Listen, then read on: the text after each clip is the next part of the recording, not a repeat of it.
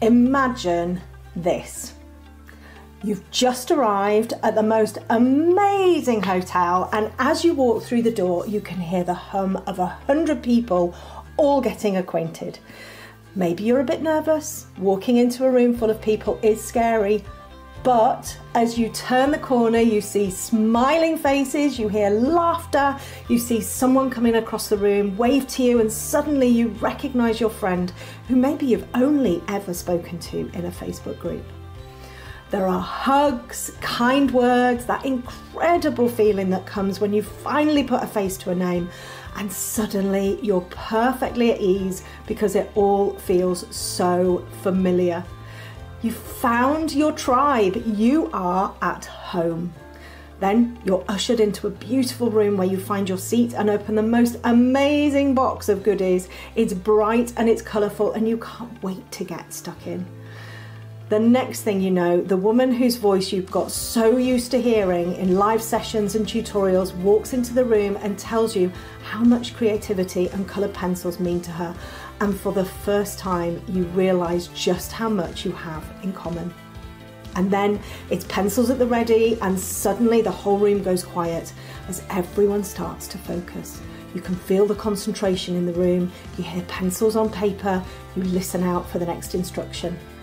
Before you know it, something beautiful is looking back at you from the page, and you're reminded of the phrase, "Time flies when you're having fun." Everyone is busy admiring each other's drawings and trading useful tips as afternoon teas start to make their way to your table. And as the conversation continues, you get to indulge in all sorts of delicious cakes and nibbles. Everywhere you look, people are smiling, laughing, enjoying each other's company and wishing they could do this every week.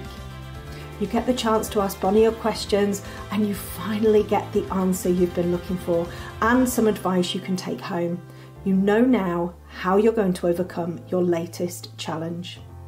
When it comes to saying goodbye, you wish the day didn't have to end. You make plans to meet up with your new friends in the coming months and feel happy in the knowledge that not only do you have an amazing day to look back on, you have an amazing days ahead. Those of you who joined me in my first ever Great British Art Party last year will know that what I've just said is not an exaggeration.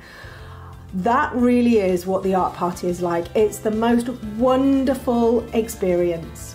Being in a room filled with people who share your passion and enthusiasm for drawing is truly electrifying.